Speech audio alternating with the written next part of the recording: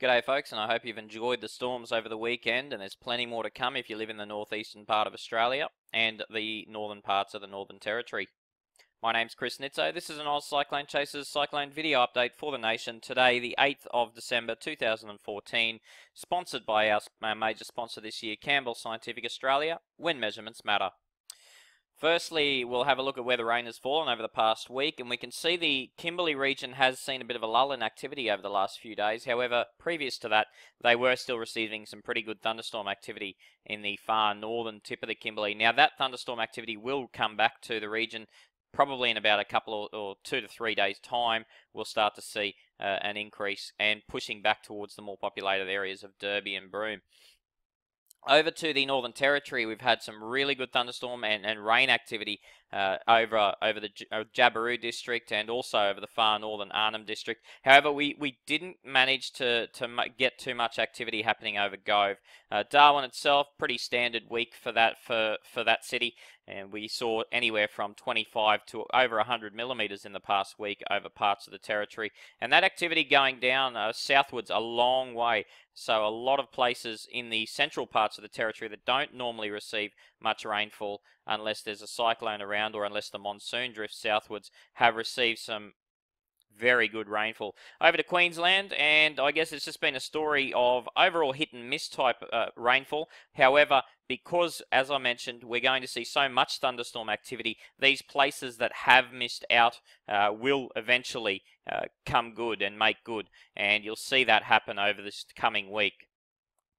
But similar story for Queensland as for NT. There's places there that have copped 15 or 10 to 15 millimetres in the past week, and there's places that have copped well over 100 millimetres in the past week. As I mentioned, with thunderstorm activity, it's always like that. It's always hit and miss, but because of the extent of the storm activity, you're almost surely going to see some very significant rainfalls over most parts of the state.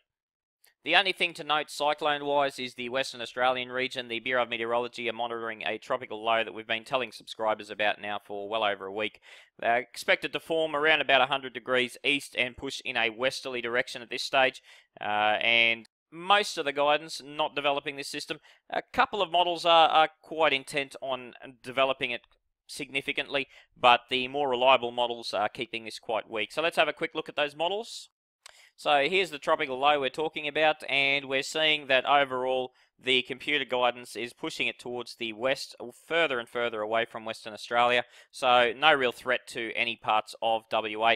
It may develop pretty close to Christmas or Cocos Island, or it may, at least in its formative stages, be pretty close to Christmas or Cocos Island. Now, as I mentioned, or as the Bureau mentioned, this is expected to remain a fairly weak system. This is the UKMet model. It's the only one that's really showing significant development. Here's the Euro's take on it all. The Euro has the system right in this area. It's almost like a shear line though, so it's not really a low. It almost looks like a bit of a trough line, and you can make it out there in that very weak wind regime. Now, if we take a look and fast forward a little to Thursday, and once again we have the system located here, but not really developing at all. And once again, looks more like a very sheared trophy type line here of convergence. Coming a little closer to home, we have off the WA coast, we have a bit of a shear line as well, but this one's orientated north-south. And on that shear line, we expect to see a very, very weak circulation possibly develop on the northern edge of that shear line. Once again, not expected to be very shallow circulation, and we're not expecting it to intensify.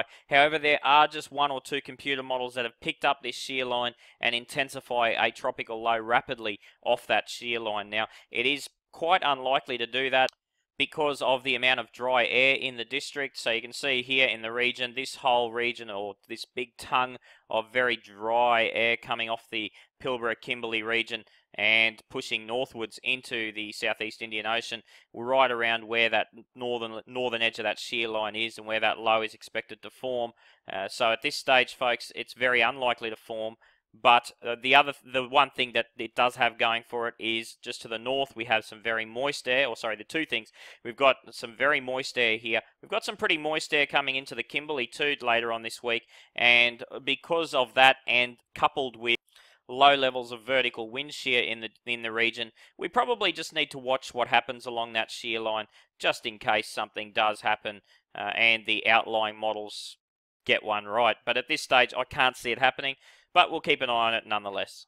The lightning tracker, thanks to Weather Zone, makes things look pretty, and it's only going to get prettier as the week progresses, especially as we head into later in the week. You can see a lot of storms here over Queensland. We'll see an increase in storm activity over the NT as well later on in the week, and we'll also see an introduction or a reintroduction of storms across the Kimberley. Now let's have a quick look at rainfalls. To the north today, you can see that weak tropical wave showing up on the rainfall figures. Now, remembering we're watching that wave as it pushes west and forms a bit of a shear line out here off the Kimberley or off the Pilbara coastline, that north-south shear line we talked about. So that's something we'll need to watch. Obviously, we're seeing those thunderstorms that I mentioned over southeastern Queensland and then heading up towards the northwest of Queensland as well. And we're seeing some isolated activity along the north coast of the territory. Tomorrow, that shear line or that weak trough pushes westwards across the Timor Sea and towards Indonesia or Bali. And then what we see is an increase in thunderstorm activity across southern and central Queensland. Still not making too much, none of that making it to the coast yet. We've got fairly weak steering influences. We'll see widespread but isolated activity across the territory, and so we're seeing generally rainfall totals quite low because the models can't agree on where those storms will be. But be aware that if you are under one of those storms, you're going to see a lot more rain than projected here. Also, the Kimberley, we start to see an increase in shower and storm activity in that region too tomorrow. On Wednesday, we continue to see fairly active conditions just to the north of Australia, a lot of shower and storm activity there. We see a big increase in shower and storm activity across the Kimberley. We see a continuation of isolated shower and storm activity widespread in nature or in coverage across the Northern Territory. And the activity across southern Queensland eases off just a little on Wednesday, but don't worry, it'll be back with a vengeance on Thursday. And we have probably an increase in activity across northern inland Queensland on Wednesday. As we head to Thursday, we see more intense activity across the central half of the Northern Territory and also the Northern Kimberley. Once again, that activity getting very close now to Broome and Derby, those more populated areas of the Kimberley. Over to Queensland, and I told you it'll be back with a vengeance, and on Thursday we see widespread moderate to heavy falls across the southern inland parts of Queensland and extending northwards into northern inland Queensland as well. Still not quite making it onto the central coast and the northeast coast just yet, but some activity will, but overall it won't, because of some weak steering influences. But don't worry, that all changes on an epic day on Friday. All of that activity starts to make it to the coast. Anywhere south of about Ingham, you're going to see fairly widespread showers and thunderstorms, possibly getting some very heavy rainfall on this coastline here. Models do disagree, and we'll talk a lot more about that on the subscriber update. So if you're interested in learning a bit more about why it's all happening and where it's going to happen, join us on our subscription website at ozcyclonechasers.com.au. But suffice to say, we're going to see a lot of activity here on the Friday as the change pushes eastwards. We're going to see an increase in storm activity across the northern half of the Northern Territory, and once again, we're going to see a continuation of active conditions across the North Kimberley. That wave to the north of Australia pushes westwards and could possibly spawn that low, as I mentioned, to the south there of Indonesia. But once again, the model guidance is pretty intent, or about 70 to 80% likely nothing will happen out of that. But there are that 10 to 20% that we do need to watch, those outlying models that might possibly get one right. Overall, for the next 8 days, for the next week, we're looking at some really good shower and storm activity developing over the Kimberley, particularly on days 3 to 8. Over the northern parts of the Northern Territory, pretty standard conditions there, not overly active.